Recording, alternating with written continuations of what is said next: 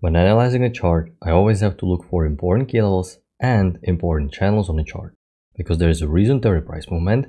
This is the structure today. This black line is dividing yesterday's session with today's session. This right here is the lowest point during the pre-market structure, and this is the highest point. So this is where I'm going to select important key levels because they may eventually come into play. We have a downtrend working lower, close outside. So according to channel rule, I expect prices, sellers to test the new extreme. New extreme was tested according to channel rule, and notice where prices made their way to.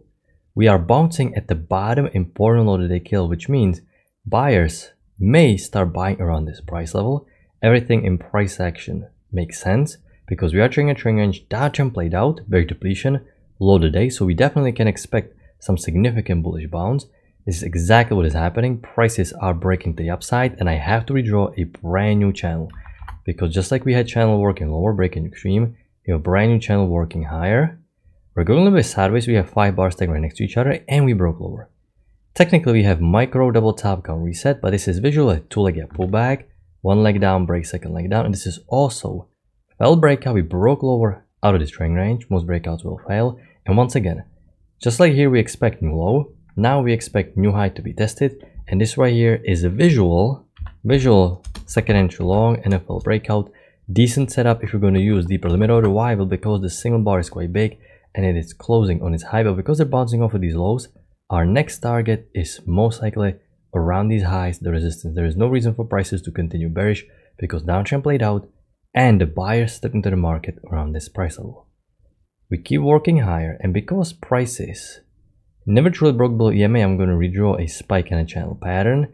But just as I'm drawing my spike and a channel pattern, we have high impact news being announced, which you never want to be taking a trade around high impact news, and you can see prices keep trending higher. So this spike and a channel is not really a good fit. So I'm going to draw a bit bigger channel, a bit steeper one. Even the steeper channel right now has overshoot. You can see how unnatural this momentum is, because you have push phase, correction phase, push phase, correction phase, push phase, and there is no correction phase, massive overshoot. Even if I'm going to draw a wider channel, I still end up with slight overshoot. You can see massive overbought push phase created by the news. So this is no ordinary price movement. This was generated by the news, which it can generate spike in volatility. There can be a little bit of whipsaw of prices. So I definitely need to be patient what's going to happen now. Number one, I have to respect the short-term downtrend working lower. So I'm going to connect these swings at the top. There is no setup. Let's say there's an entry above this single bar, okay, close to the key level. Can you take it? You cannot, because the downtrend is clearly in play and it visually looks like a 1-leg working lower, okay? And we had overshoot, and overshoot can break the trend line or possibly even reverse the entire trend. This can happen when the momentum was too overbought. Okay, the downtrend is quite steep. Now we're breaking above EMA, and we have, let me see, micro double top count reset, first entry long, second entry long. This is a high low, confirming the second entry long. Problem is we have significant correction phase after overshoot, and there can be the second leg down. This doesn't seem like a good enough setup given this massive bearish bar, and the overall structure of the trend was not healthy. But if you took a risk here, I can mark it was okay setup to take a chance, simply because the single bar is quite small, and definitely if you're going to use limit order, the risk is so tiny, no problem. But because this leg down is so strong, the downtrend is in play, and this was just an overbought area, we can have stronger pullback. Now prices are going way too sideways. EMA is flattening, so this is indicating indecision, neutral bias, so I cannot go long, I cannot go short. And we can see how the prices are suddenly getting more and more bearish. Now we have downtrend break, new extreme, broader 2-leg pullback, and we have fell breakout out of this consolidation. So this right here is a second entry long fell breakout. There's going to be break above this bar right here. Now I still think it is a little bit early to go long, simply because the overshoot and how bearish this was, because once you have a break, you expect new high fairly quickly. This is not really the structure that you would like to see if you're thinking about buying. It's better to wait for the high-low confirmation setup, simply because the sellers are going to get trapped selling so far from the EMA. So this is decent high-low hypervolatile setup, because at this point there's still a chance we're going to test the new high. Okay, overshoot can reverse the market back into trend range, but you don't know this. You have to understand the structure as you're trading this live. So So let's see what's going to happen. Now here I felt second entry short. There's going to be a break above this bar, but I cannot go long above such a horrible bearish bar. I need to go long above bullish bar, so no entry here. And market turned all the way back into trend range, which means right now I have to adapt, and I have to right now forget about new high of this uptrend, because the retracement is simply too deep.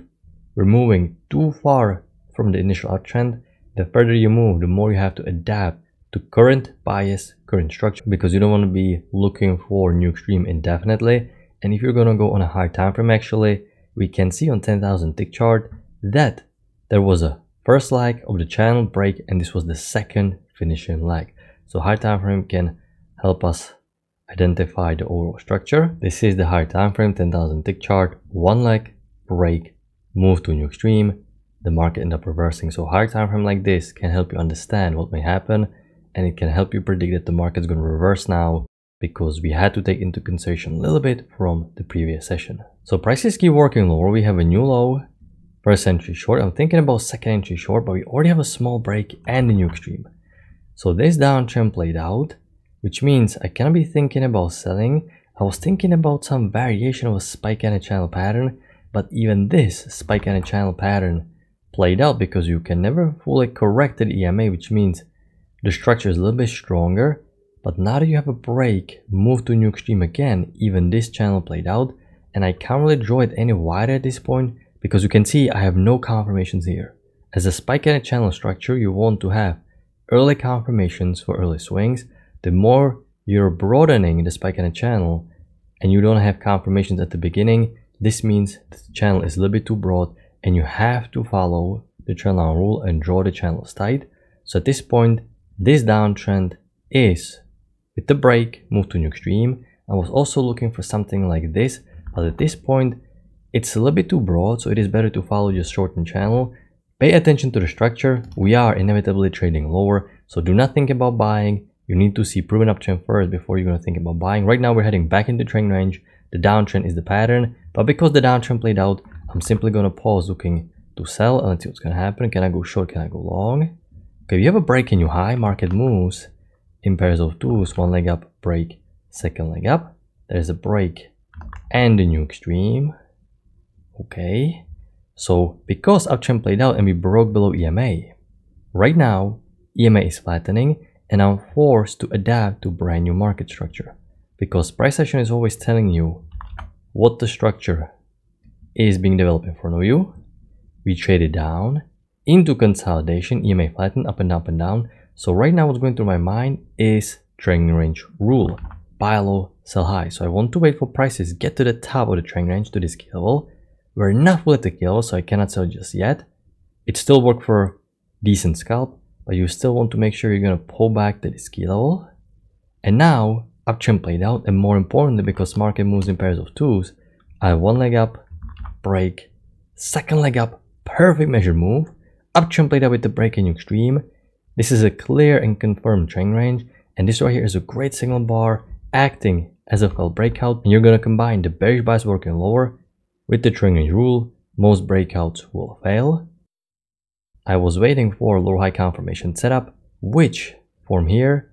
You take one tick higher. All of these bulls, they got trapped buying right into the top of the trend range.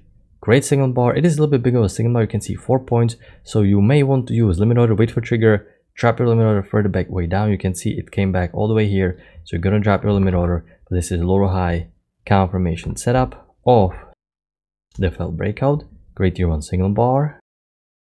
And this is interesting setup, because this is technically micro double bottom. So I have to reset the count. Okay.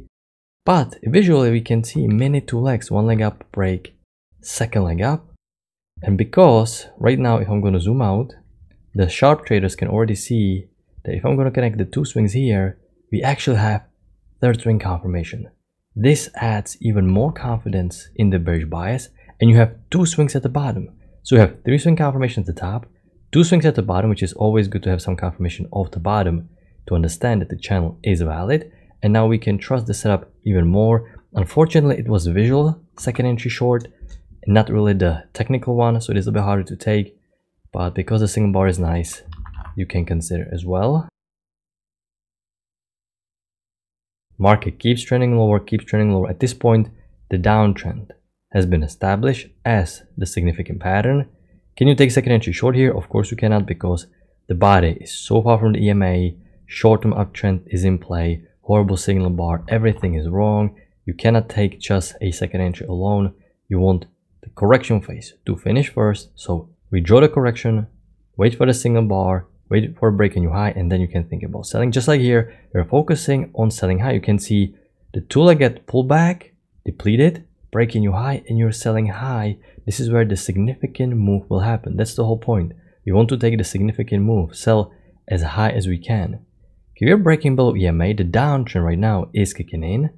Now we have another lower high, which would be okay, but it's so far from the EMA. There was no bullish bar in between trapping the bulls, because if there's a nice bullish bar prior to lower high, you know that the bulls got trapped. Just like here, this is a perfect setup bar. We call this setup bar because the bulls are gonna get trapped once they get reversed down. Here, there is no good bullish bar. Not that many traders are gonna go long above this bar. Had there been stronger lower high closer to the EMA, you can consider, but this feels a bit more aggressive. But you can see the downtrend is kicking in. So if you're thinking about lower high, that's a good market analysis. Break new extreme. You have second entry short that actually made a significant scalp. It worked for a scalp, but the short-term uptrend is still in play. The signal bar is weak, so even though it worked, I don't want to take it. And now we have massive bullish bar and we're breaking above EMA. So now I'm not thinking about selling because we have massive bullish bar. We're bouncing off the trend channel line, which means we can have stronger pullback. We can go to the opposite side, but this is always a little bit a worry. Once we have such a significant bullish bar breaking above EMA, I can't really trust selling anymore. No setup here, no setup here, congestion flat EMA, so let's just be patient. Looks like the channel is a little bit wider. Break, move to a new extreme, and prices are breaking below EMA. And once again, market moves in pairs of twos. Not every single time. Here we have only one leg working higher because the momentum was so strong that we instantly reverse down. This is why we wait for a lower high to try to catch the massive momentum lower. This lower high was a little bit weak. Now we have brought to like a pullback, breaking new extreme. So once again, similar situation like here. Once you can train your eyes to look for these two-legged pullbacks, you know that the correction is dissipating. New high, push below EMA is indicating momentum. Everything is being told to us by price action. This downtrend needs to get new extreme tested so we can predict where the market's gonna go without any indicators. Right now, we just need to have some decent setup. Something like here, some lower high, some for second entry long, or plain second entry short. Okay, we're moving lower. Big bullish bar followed by massive bearish bar. How big is this bar? 4.25. Okay, so this is significant bar, so beginner traders may skip because the risk is too big, or you can simply wait for the trigger below. There's a trigger and try to dropping your limit order further way back down.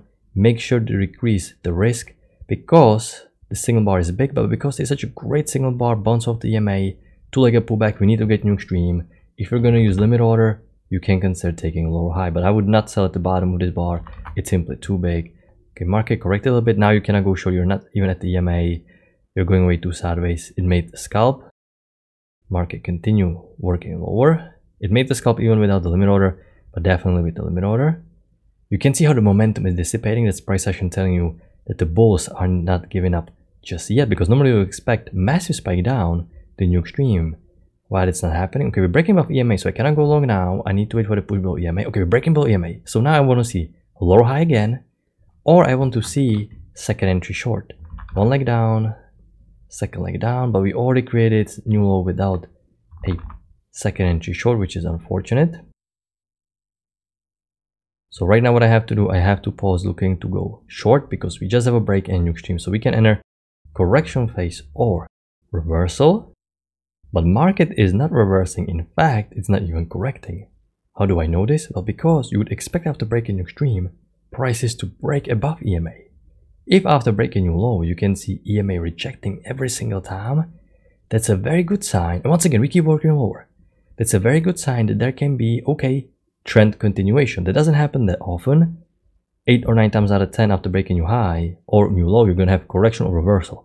But if the trend is strong, and you can read this by analyzing the price action, there is actually a trend continuation phase because you're failing to break above EMA, no reversal, no correction, series of lower highs and low lows. So at this point, once you keep pushing so far down, you can adapt. Okay, we probably have bearish continuation and you have new low, first entry short pullback, second entry short. You can't really take it just yet, but now you have a lower high confirmation setup. It tick higher, reverse down. This is decent entry, confirming the trend continuation. Market is trending lower, and now it is getting a little bit too late towards the close. This is the overall structure for the day. Very predictable at the beginning of the session, trading range with shortened channels. This overshoot and overbought unnatural bullish push created by the news was a little bit confusing because it generated a stronger pullback that eventually reversed. So this is the only confusing area today. But once you pull back into the trading range, a brand new downtrend has been established. Look for market symmetry, look for geometric formations and high probability setups at the top of the correction phase, because this is where the push phase will start. I'm gonna wrap it up. I hope you had a good trading day, and I'm gonna talk to you next time. If you like your trading,